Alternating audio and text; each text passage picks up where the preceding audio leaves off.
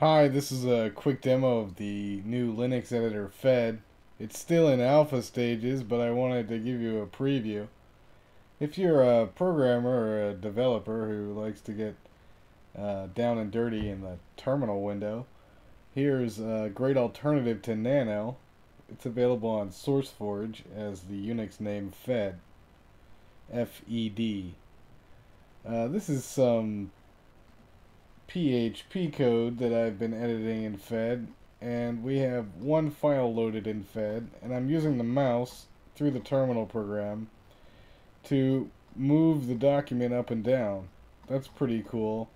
But on top of that, you can hit Control F and scan for something, say the word function. Here you see a list, and if you hit the down arrow key, you can go to the next one. It'll take a little time to update, but it finds each one in the document. Replace is not working yet, but it eventually will work, and you can hit Control A to replace everything. Be careful with that one. By the way, even if it says the entire line here, it's actually just showing the context of the thing that it found. In this case, we typed function, so it returned the entire line after function. Control X exits, and as you notice, this word has been selected. Control right bracket deselects. You can use Control right bracket to select areas of text and then copy them to the clipboard. There's also the Control K command, which allows you to cut a line just like in Nano. You can also do Control U to uncut. Control right bracket a third time after selecting a region deselects all regions. There's also a grid select mode, but it's still being worked on. It'll function similar to the grid select mode that you see in QEdit, which was later put into Microsoft Visual Studio. I doubt the guys from QEdit were given credit. Regardless of that, let's take a look at the syntax highlighting here. I have a custom color scheme that makes the open and close parentheses, as well as the open and close braces, display with a background color so they're highlighted. That way I can see where code begins and ends really easily. If you don't like it, you can change it by editing a file in the lang directory. Each language has its own color scheme and special keywords. It's not perfect, but it does a pretty good job with the minimal set of features that it has. Here we see a comment. Code highlighting is updated on the fly, so you can see how that works. Fed also has the capability of saving files, loading files, and it's probably important to note that you don't have to save it. If you hit Control Q and you don't want to save it, you can hit Control N to skip the file, and when it gets done with the list, it asks you if you want to quit or go back to the editor. This is a good failsafe for avoiding losing data because you accidentally quit. Anyway, let's quit, and let's load up a couple of files. Say all the files that begin with a certain few letters. It takes a little bit to load. The reason why we're using this slower method of loading files is a fail-safe against memory leaks. It might be fixed in the future. Again, this is an alpha version. Well, here we are in the multi-tab view of Fed. As you can see at the top of the bar, there's short versions of the file names. Now, unfortunately, all the file names I chose have the same similar beginning, so you can't really tell which file is which. Perhaps in a future iteration of Fed I'll show the end of the file instead of the beginning, but for now it works like this. If you load less files, these are wider so you can see the entire file name, or perhaps just more of the file name. If you hit Control O and Control P, you'll go previous and next tab. If you look at the bottom here, it has a little area that says Inbox Ajax Approve Contact PHP. This is the name of the file. Here it's telling us that we're in insert mode, and this is the octal of the file's of the cursor's position, the character of the file that we're currently looking at with the cursor. As you can see, these files are all highlighted, and you can type into them. It works. If you wanted to, you could save this file and quit. Let's load a different file here. We're going to load some HTML files. See how that works.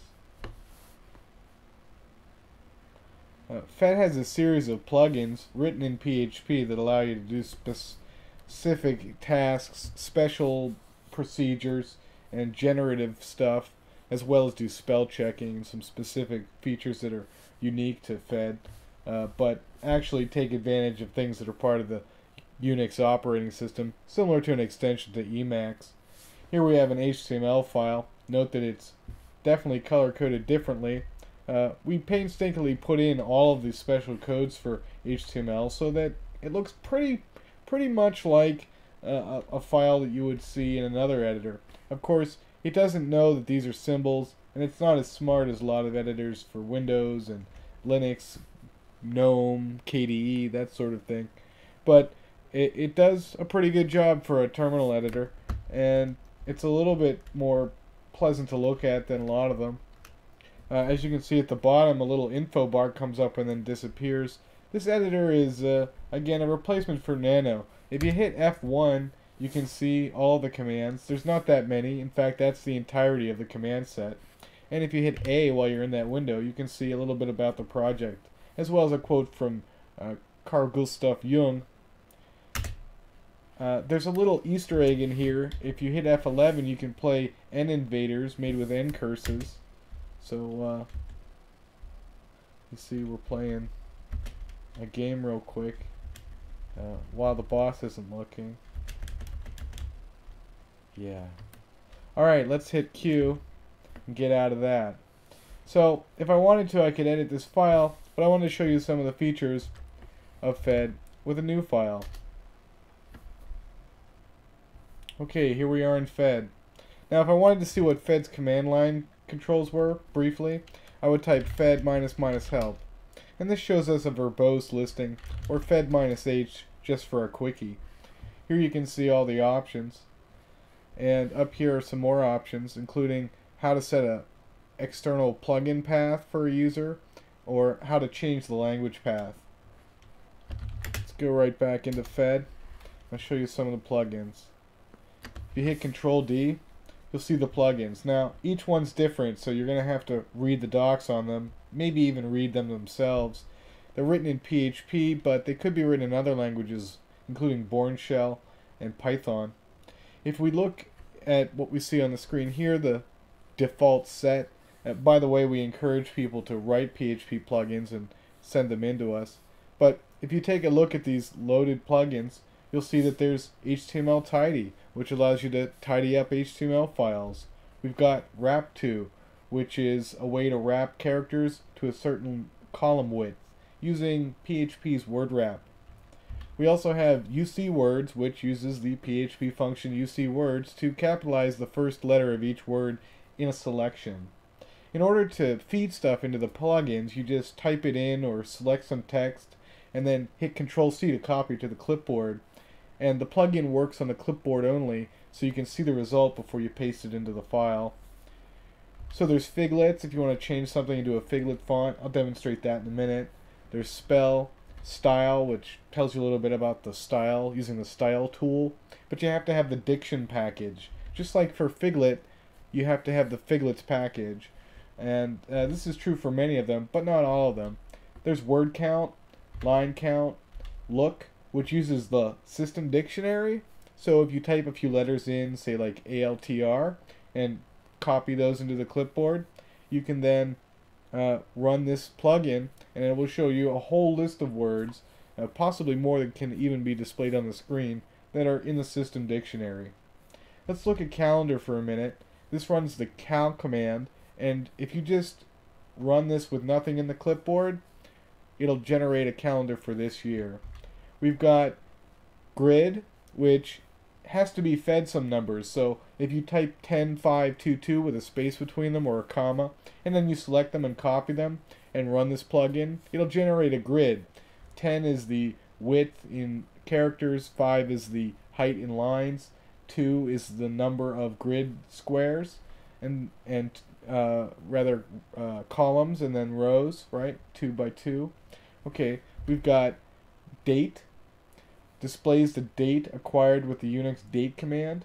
I'm not really sure how useful this is, but if you had something like 15 minutes ago and you selected that, and ran this, it would tell you what day it was 15 minutes ago. But if you said 3 months, 2 days, 5 hours, it would also do that. So it's kind of useful if you needed to think back.